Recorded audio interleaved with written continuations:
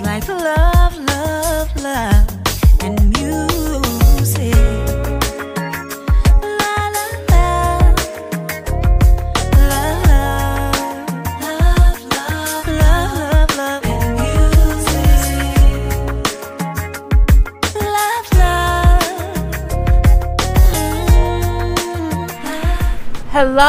Hello, everyone. Thank you for tuning in. I am Jay Lee. This is Jay Lee's Corner. This is my review for Iyanla, Fix My Life. This is season 6, episode 16.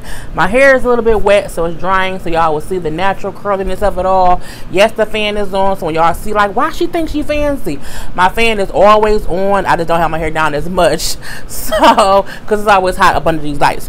Anyway, I hope everyone had a great weekend. It's currently Sunday. Y'all see it's bright outside. Yes, I'm reviewing early in the day. You know, usually I do stuff at night, but you know what I'm saying? I took a little, you know, break on Saturday and just like didn't do nothing. But again, if you have not done so already, please take a moment to subscribe to my channel. And do not forget to be an active subscriber, which just means, you know, come watch videos, comment here and there, you know, share the video, like the video. You know, I love my active subscribers. Also, do not forget to hit the notification bell, because that lets you know when I hate when it blow. It's just weird because it looks like, you know, alfalfa-ish, and I'm not alfalfa. But yeah, the notification bell will let you know when I have new videos up. And if you hit the notification bell already and you don't get notifications, sometimes you have to unclick it and then re-click it. It's like to reset itself. So yeah, this episode of Iyanla, I'm not going to go like word for word how I used to when they talk about. It was about these 3 women. Okay, it was 3 females who had went to prison separately. They all ended up being in the same prison, and they became family of sorts. You know, they just bonded or whatever, became close in prison. It was Brandy, who was 36 years old currently, and she was sentenced to 10 years in prison because of a guy who she was dating who was a drug dealer, and she had a 3-year-old son at the time that she left behind. We have Tayi, who was currently 31 years old. She was sentenced to 5 years in prison because of her drug dealing boyfriend, and because he got charged, they charged her with conspiracy. So when he got indicted, they got her ass too. And she left 3 kids. Well, she left 3 kids behind because she was pregnant with a child and had 2 other kids. So yeah, 3 kids. And then we have Matilda. Matilda is 65. Okay, she's the mother hen. Okay, and you know, she was sentenced to 30 years in prison. She says her son was selling drugs to feed the family, and you know, and she didn't want to snitch on her son, so she went to jail for them. It's something about that I'm gonna talk about a little bit later. So Tayi was kind of the first one they kind of talked about. You know, she brings up how she never did anything with the drugs, but she knew her boyfriend was a drug dealer, and she, you know, was with him in that lifestyle or whatever. They were living together and everything, and then she brings up, like, I never touched the drugs at all, never, ever, ever, even though I was aware of what he was doing. See, I look real alfalfa-ish, you know, because it's crinkling up, even though my hair is longer than that. Anyway, so, you know, she then brings up how they were sleeping she was asleep one night, her and the kids, he wasn't there, and she heard someone kicking in the door, and she said how she assumed it was someone coming for him, you know, because in that life that's what happens sometimes. It's like I got up and ran out, and I made my kids stay in the room, and I went downstairs thinking if it's someone who want to do something to whoever, they can do it to me and leave my kids alone. And she said, I was relieved when I saw it was the police and not anyone else. I said, bitch, I'm never relieved to see the police unless someone just broke into my house and they're catching them. So I was like, girl. So she brings up how she was used to that kind of stuff. She said, because when she grew up in a crack house. Her house, she said, my house was a drug house, which means a crack house. So I'm like, this girl, you know, grew up in a crack house. Okay, now she basically with a drug dealer who probably selling crack or weed or heroin or whatever. She got multiple kids by this. She has at least 1 kid, I'm gonna say, by this man. Because again, she was pregnant at the time. And she was happy that the police was the ones kicking her door in. And she said how it was normal for her, how her kids were not phased. She said, when I left, I told my kids, don't worry, mommy will be back. Even though she didn't come back. Well, she didn't come back. She couldn't even call them for 2 weeks because she got locked up. And she brought up how her son's birthday was 2 days away, how they was planning the whole birthday party. And when she called the kids, how her son said, well, Mom, you missed my birthday party. Because, again, she was in jail for 2 weeks. And it's just crazy to say, because she's like, I knew what he was doing, so it was okay with me. And then because even though she was not a drug dealer herself, they decided to indict her on conspiracy charges because she knew what he was doing. So that's like a tale for these girls who you date a drug dealer. You can go to jail too, mama. Even if you don't sell them or do whatever, you can definitely go to jail. And it's crazy because, I dated a drug dealer before, twice, 2 separate guys or whatever. And even I wasn't thinking about it. You know what I'm saying? That's back when I was between the ages of 17, like 24 or whatever, when I dated 2 people who did that. And it's crazy to think, like, girl, that could have been you. You know what I'm saying? Like, girl, don't you know that could have been you? But nowadays, I feel like there's no upside to dating a drug dealer, because when you selling drugs, you either gonna end up in jail, dead, or just, you know what I'm saying, even worse, you could just be sitting around here just not making no money. So it's like, I don't get why people these days date drug dealers. I'm like, because it can't be that lucrative, girl. Anyway, so we then have Brandy. Brandy said how the guy she met, who was a drug dealer, she's like, when I met him or whatever, he was on the run from the police. I'm like, girl, so he was already a felon. Lord Jesus. She said she met him when he was on the run, and she ended up getting pregnant by him again while he was on the run from the police. And, she says even though when she went away for, dealing with this man who was selling drugs, and she didn't say what her charge was, and I didn't think to look it up. Maybe I just can't remember what it was, but she brings up how even now that she's out of jail, her son still feel like, no, she said she feel like she had been her son. Her son won't talk about it. Like, he won't talk about it at all. Probably because he's a piss at your ass because you went away for that man. So she brings up the day the police came to the house. She said, the police was knocking on the door, and she said, I was just nervous or whatever, so I called my parents. Like, I called my mom and my dad, and she said my dad asked me, well, did they come in? And she said, no, they did not come in. And then she said her dad told her, well, if they didn't come in, then they don't have, my hair looks crazy. If they didn't come in, then they don't have a search warrant, so just don't open the door, don't let them in. And Iyanla was like, she laughed, like, your father's a lawyer. She's like, no, my father was a drug dealer. I'm looking like, so again, Tae was raised in a crack house. Okay, that's one thing. Then you had Brandy, who he was also a drug dealer when she was younger. So that's just kind of what she liked. So she says, growing up, I looked up to my father because, he was a drug dealer, but however, he was always home. He took care of us. My mama was a stay-at-home mom. She was a housewife. She took care of us too. He was always home. He wasn't gone a lot. My mama didn't need whatever. We would go on trips or whatever. We went to private school. So in her life, she is like one of a million, to where her father was dealing drugs and whatnot, and he wasn't in jail because when she called him, he was at home, and they had a good life when they were younger. But at the end of the day, did she pay for the sins of her father? Because her father was a whole drug dealer and maybe didn't go to jail, but at the end of the day, she ended up going to jail, and she was sentenced to 10 years in prison. So that's kind of crazy. But when she said, I looked up to him, Iyanla was like, well, that's because that's what he showed you, as if it was a good thing. And it really wasn't.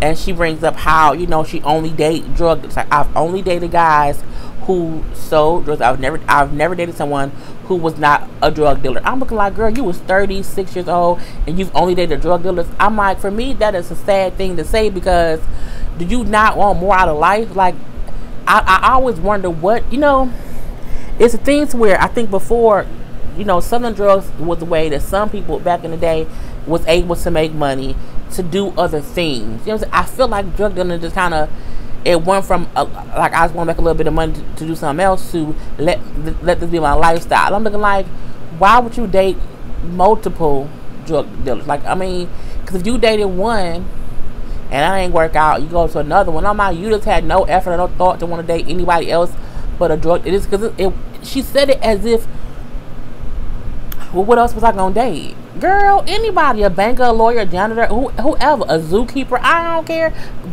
Date a man who builds clay, I don't know. But I'm like, when she said, I've only dated guys who were drug dealers. She said, I enjoyed the life. And then Iyanla pointed out, like, you like the life they gave you, but you did not like the consequences of that lifestyle. And she didn't, because she ended up taking her ass to prison. Okay? And that was crazy, crazy, crazy. Now, Iyanla did have a moment to where she was saying to them, to both, more to Brandy and Tae, y'all didn't have an issue with dating men who pump poison into their own neighborhoods. Now, that's a whole another conversation or whatever, because everyone knows a drug dealer, one way or the other. So it's like everyone knows of someone who pumped drugs into the community, whether they were selling weed, crack, cocaine, was it heroin, meth, pills, or whatever. Everyone knows someone who sell drugs of some sort to people. But I don't feel like they're horrible people. You know what I'm saying? I think when I watch the TV show Snowfall, and I think about the show and how they had the character Franklin, who was selling, crack to people, but he had no idea the effects it's going to have, the long-lasting effects it's going to have on the community. So sometimes it's like a person selling a drug to somebody who is enjoying the high and still going about their day, but not realizing you making a whole ass addict. You know what I'm saying? You're making a whole other, it's going to be a whole epidemic, and you have no idea. So I feel like, again, in this day and age, I don't want to date a drug dealer. You know what I'm saying? I don't, because I'm like, for what? Like, nothing can come of that. Nothing at all. And I feel like if a guy in this day and age is a drug dealer in 2018, if your only means of funds and to make money is to sell drugs, you are lazy. There are so many other ways to better yourself and to make money. So I agree with Iyanla in the aspect of, you were dating somebody who was doing something that was poisoning our people. But again, this is stuff from like 5, 6, 7, 8 years ago. So it was a little bit different back then. Like, I think that's when drug dealing stuff was like tapering off, and it wasn't as like, oh, I'm a whole, it's different. Like, people don't really glamorize drug dealers now. Like, I don't know, I don't be in the hood, basically. So I don't, even when I was back in the hood back in the day, that's around 2000-ish. Okay, that's when the old he sell drugs, girl, he do what? Now I'm like, so it's just a different time. You know what I'm saying? But for them at that point in time, that was normal. So I'm like, you can't really judge them of dating someone who did that. Okay, they bring up how both Brandy and Tae had similar issues, and so that's how they ended up bonding in prison. They both were in prison for men they were with or whatever, for the fathers of their children. They both left children behind. Brandy, who left her 1 kid behind, Tae, who left 3 kids behind. And they bring up how, in prison, you don't have your family with you. In prison, you become family with who's in prison. And I said that's true, because I have people who I know that's in prison, and I don't have the time to talk to them, email them, and write them, and so it's just a lot to deal with. And I feel like nobody I know who's in there are innocent. Like, I personally don't know any innocent people who are in prison. The people who well, not take that back. I take that back. Well, not innocent in the aspect of they didn't do nothing. Okay, the people who I know who are in there, they did something, even if it isn't exactly what they're in there for. Their lifestyle still got them involved in what they're there for. You know what I'm saying? So that's what I mean by that. And sometimes if you keep your hands clean, some people we know are innocent and they go away even if they keep their hands clean. You can keep your hands clean and still get fucked over in the system. I completely get that. That ain't what I'm saying. What I'm saying is there are people who are innocent of robbing someone, but they're guilty of murdering someone, and you maybe be in jail because you was there when it happened. Or it's someone who may be innocent of a bank robbery, okay, but they're guilty of goddamn convenience store robbery. And so it's that kind of thing. So you have to realize how your choices is what can get you somewhere, even if you didn't mean to be in prison. Like, these women did not mean to be in jail, but y'all was up here dating, sleeping with, and being with drug dealers who was breaking the law, okay? And in some places, the police would just be assholes and take you to jail too. So that was the kind of thing about that. So, and they with Brandy and Tae, connected on their similarities, they found a mother figure in Matilda. So Matilda went to jail when she was 45 years old. At that point in time, she had 10 kids. Now, see, it's the thing, it's because Iyanla's specific things said, well, how old were you when you went to jail? I was 45. She said, okay, and at the time, how many kids did you have? She said 10. I had 10 kids.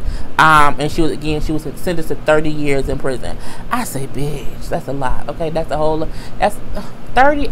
Oh, take me, Jesus. I could not even, I couldn't even fathom that thought. Okay, so she brings up how the reason she went to jail was because she did not snitch on her sons who were selling drugs to help provide for the family. And so Iyanla, we know that the money they were giving you was like some drugs, like it was okay accepting drug money. She said yes, absolutely I was. I knew where the money came from, and you know what I'm saying, I was basically in survival mode. She asked, like, have you ever went to bed hungry? Iyanla said, yes, I have went to bed hungry. A lot of times I have done that. And then she said, but I never sold drugs. And I feel like Iyanla has to know that some people do things when people sell drugs, people become prostitutes. It's things that people do that shouldn't be their first option, but they do it. So I feel like you can't be acting like, well, I didn't sell drugs. You didn't, but even if you went and got drunk and you stayed homeless, I mean, it's the same thing. Everybody do different things. She didn't want to be hungry no more, so she let her sons do what her sons did. You know what I'm saying? It's her choice. It was her life to live or whatever. So she brings up, I was in survival mode, and it was for my children. We were it was to take care of my kids. Now, it was weird because for me, I felt like, well, you were 45 with 10 children. Where are the fathers? Like, at what point did you realize that you need to stop having kids? Because if you have 10 kids that you can't take care of, to the point where 2 of your kids has to go and sell drugs to take care of the kids, you were an unfit mother. Like, you were unfit. You can't, if you have 10 kids, because it's the thing when you say, how many kids is too many. Too many kids is too many kids. You can't take care of them. And at this point in time, at some point, before she got to number 10, she couldn't take care of them kids. Like, can't nobody tell me, oh my God, like, you have to be very, very rich to take care of 10 kids. Okay, kids are expensive. Okay, diapers and formula alone is expensive. So having 10 children, do you even have space for 10 kids? Like I mean,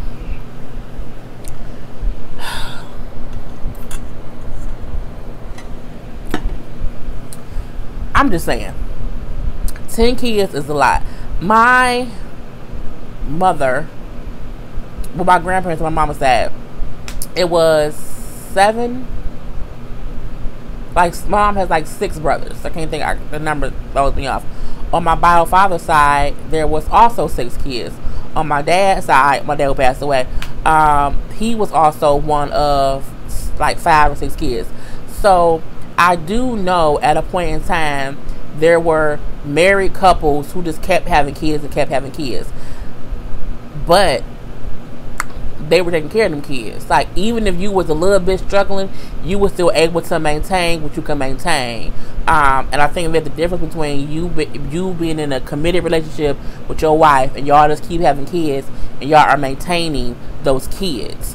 But once it gets to the point to where you are a single mother and you can't take care of your 10 kids, to the point where the kids, your sons, have to go sell drugs, that's a problem for me. Like, I think that should be a problem for you too.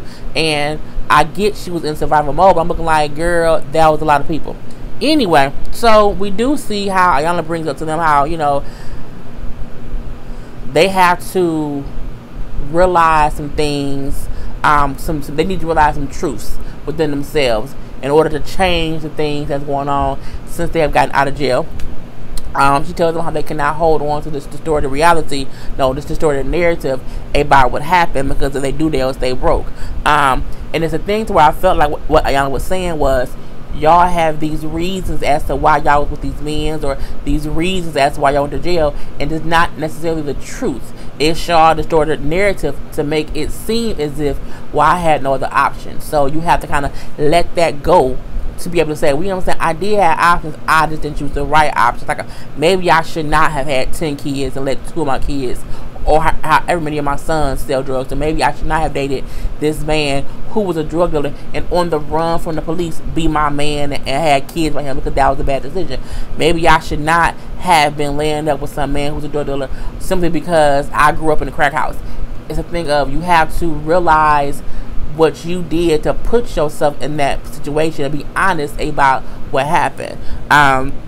So Matilda does get a bit upset when she hears that Iyanla saying stuff like that, and she's like, I don't know why I'm here now. I don't like what you're saying, and she said because she felt as if Iyanla was trying to tell her in her heart what she did, and she says, no, I'm not telling you what was in your heart. I'm just trying to tell you some truths that no one may have told you before, because they maybe did not love you enough to be this honest with you. And I said, well, that's a good word. That's a good word within herself. We bring up when we see Tyee. And Tyee is the youngest one because she's 31. She's currently 31. And she brings up how, for her, when she got found guilty, she was lucky enough to where the judge allowed her to turn herself in later because she was pregnant with her youngest child. And so Iyanla brought up how your baby was doing and all that stress of you going to prison for 4 years, for 5 years. She had 5 years. So she got 5 years or whatever. She says, when I left my son, he was 1 month old. When I came home, he was almost 5. So she was gone for about, almost 4 years. So I think for her, it was also lucky that the judge was nice enough to let her not, have to go right in while she was pregnant. So, okay, you sentenced to 5 years. You got to turn yourself in like 4 months or whatever the amount of time was for her to have her baby. And then she brought up how her youngest son isn't doing too good now. Now she didn't elaborate on that meant how he's mad at her, how they don't have a connection, or if he maybe has some kind of mental, physical, emotional issues that he went through over 5 years, or the four-ish years that she was gone. But she just says that he isn't doing good now. We did even find out that for Matilda, because she asked Matilda, like, how old, like, was your mom alive when you went to prison? And she said, no, my mom passed away when she was 53. She worked herself to death. And that was hard for me to watch too. And then Iyanla just bring up how they all kind of just don't know who they are. They all do seem a little bit lost in translation within their own selves. Tyee seems very, very, very, very sheltered and young-minded, and like she's still a baby in her heart. You know what I'm saying? Matilda to me seems very much so like she's still struggling to find her own truth. Like, I feel like it's something in her. I feel like she's lying.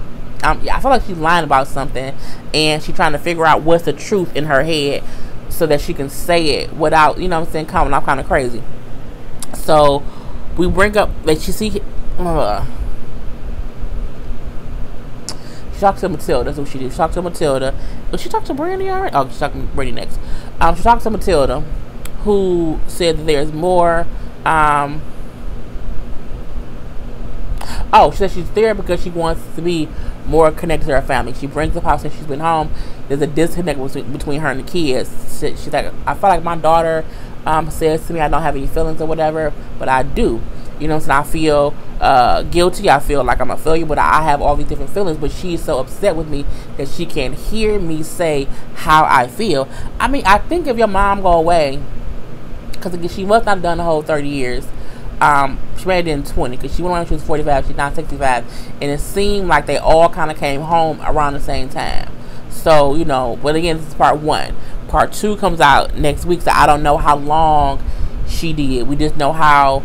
I don't think any of them did their full time. Okay, but again, whatever. So I can feel that her daughter could be upset because mama went to jail for brother for selling drugs, and then she left us destitute. Okay, because the mama gone and you was already struggling. How much are we doing without you here at all? Like, that's could be how she thought. She brings up how when she was younger, that how her mom left her with her grandmother because I was 3 days old. My mother left me with her mother because she was in college. She was 19 years old, a college student. She basically shamed the family getting pregnant with me. So I felt like throughout my life she loved me in a different way. She loved me in a funny way. And again, we don't know the reasons for that because she did not want to elaborate that. But she does bring up that her mother raised her sister.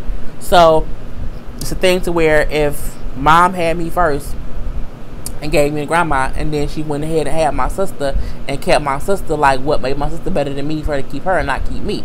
So that can also be reasons why she had so many kids, because her mother gave her away. So I'm gonna have all my kids. I ain't gonna give none of them away. I don't want any of my kids to feel like I didn't want them how my mother made me feel. So that can be what was going through her head. She brings up, well, when her mom passed away, even though they had a different kind of relationship, how her mother was dying and she was calling out her name in her bed, on her deathbed. So Iyanla bring up, well, that might not be a good thing, and I'm not Iyanla, but that might not be a bad thing either. Like,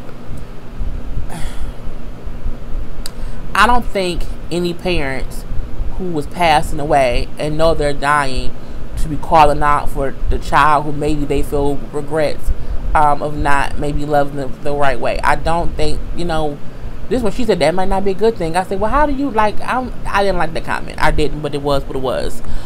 She then brings up how even she was 15 years old when she got pregnant and had her first child. She said she was pregnant by a man who was 25. This is my mom. Doing? Hello, mother. Hello, what are you doing? Recording a video. Oh, sorry. I had a question for you, but I'll call you later. What you recording? Just send me you're on thing. You can say hi to people. Oh, hello, everybody. Thank you for watching and supporting. All right, I'll talk to you later. Just text me your question. I can read it, and I'll. No, we'll talk later. Peace. All right, love you. Love you too. So, yeah, she brings up how she was 15 years old when she got pregnant with her first child, and she was pregnant by a man who was 25 years old. So we know that ain't legal. She brings up how she felt like she was looking for love and a father because she felt lonely and lost her whole life. So that's why she, kind of ran away at 15. Well, no, she got pregnant at 15, and which made her run away to be with that man who was 25 years old. And it made her cry. You know what I'm saying? It made her cry because, as Iyanla said to her, like, you probably never had a chance to release any emotions from when you were a 15-year-old kid, not feeling loved by anybody, and looking for love in all the wrong places, and found it in that grown-ass man. And then, you grew up too fast. Like, you grew up at 15, and you maybe didn't want to do that. And she cried. She sat there and she cried.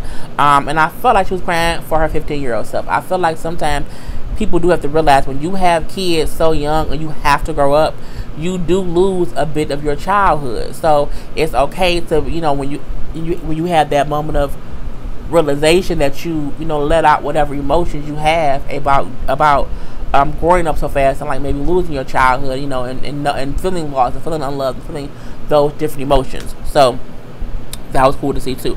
Now when she talked to Brandy,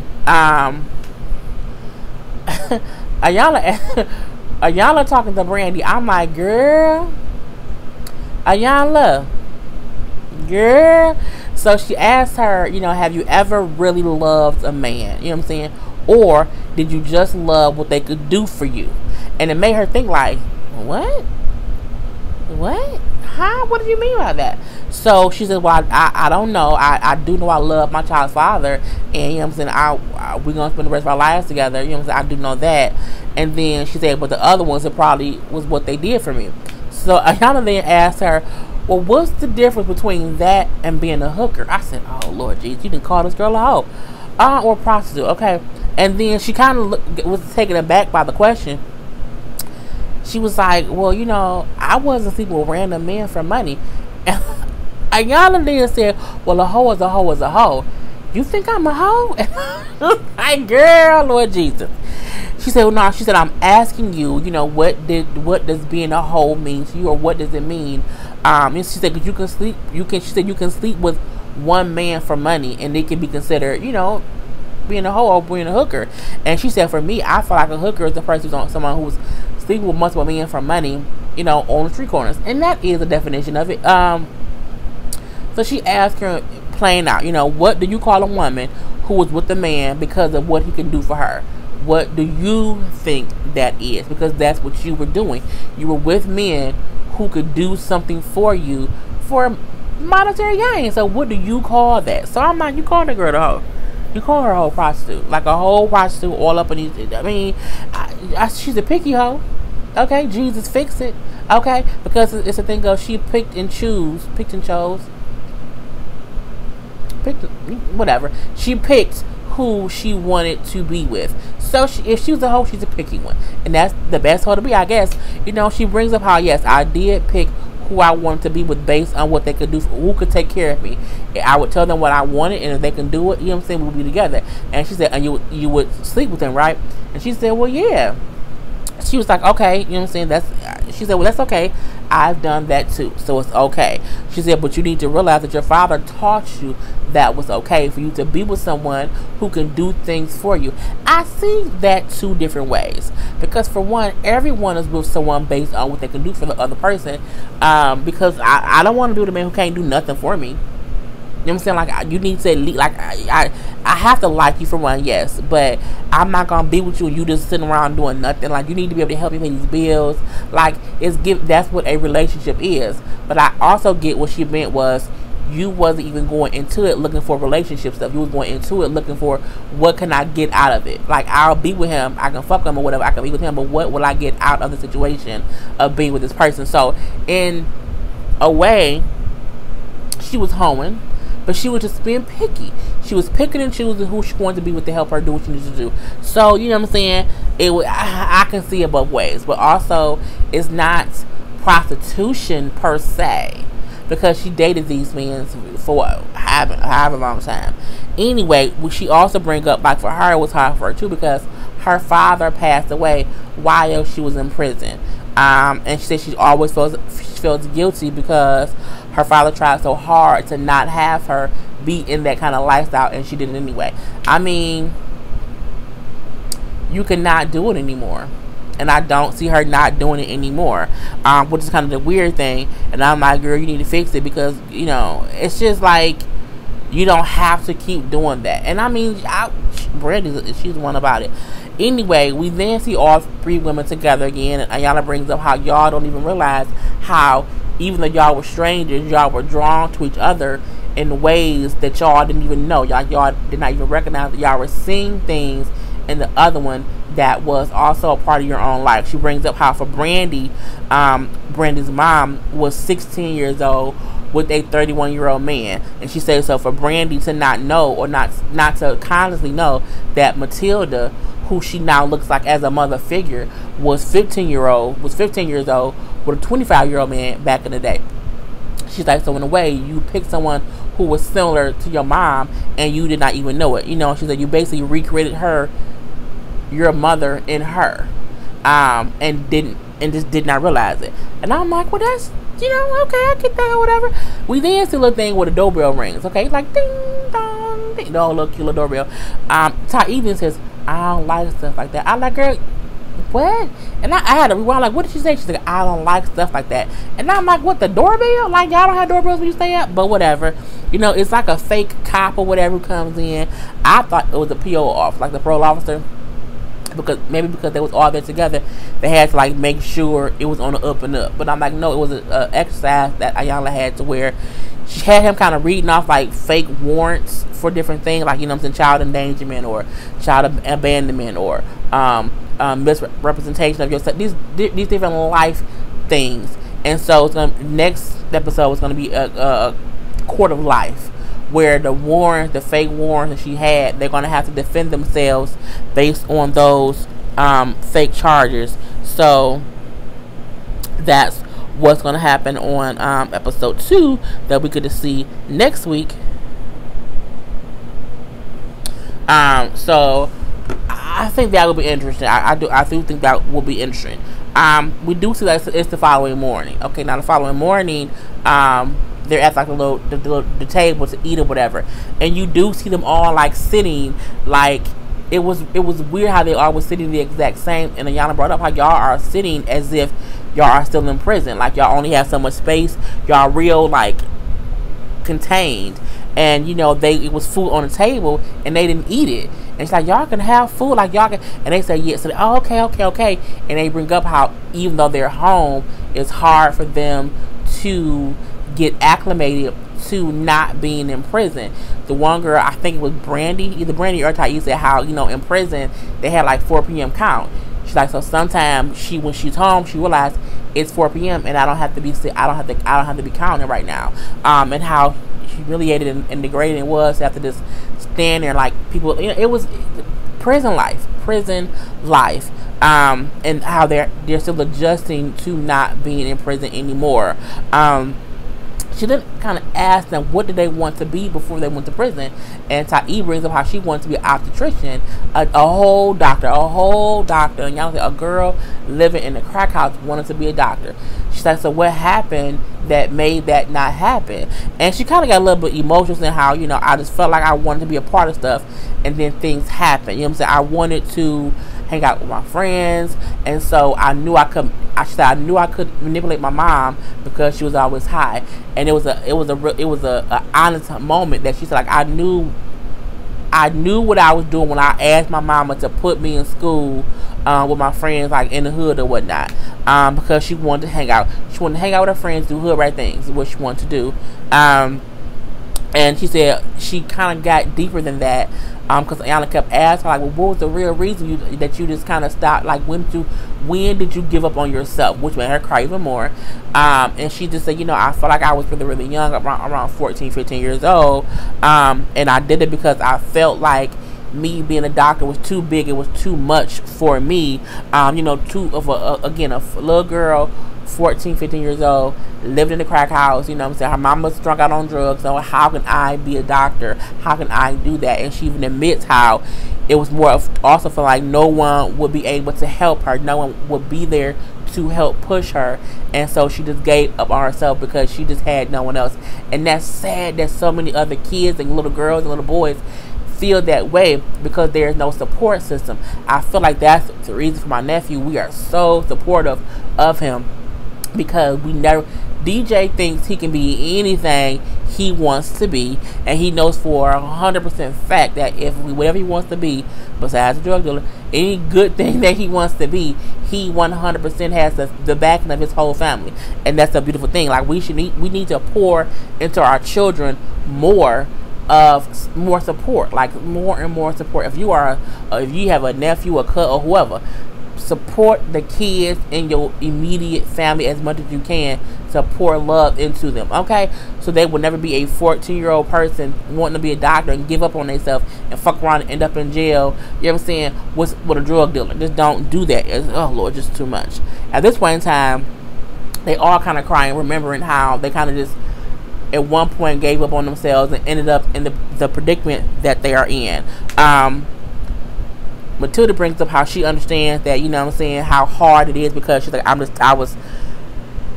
she said, when you're going out there and living your life, you die a little bit each day, because your whole life is about, I gotta go to work to make money, to pay bills, buy food, to sustain yourself. So that can be very hard, and you have to do things that you don't want to do, like people who you don't like. There's all the things that people go through. Like, you don't like your boss, but you have to be nice to your boss. Or you don't like your landlord, but you can't punch him in the face because it's where you live.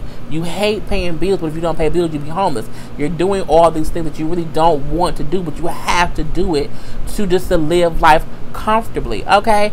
So it was kind of crazy. They all bring up how no one taught them how to be a woman, or that life can be much more than the little drug dealer's girlfriend or whatever.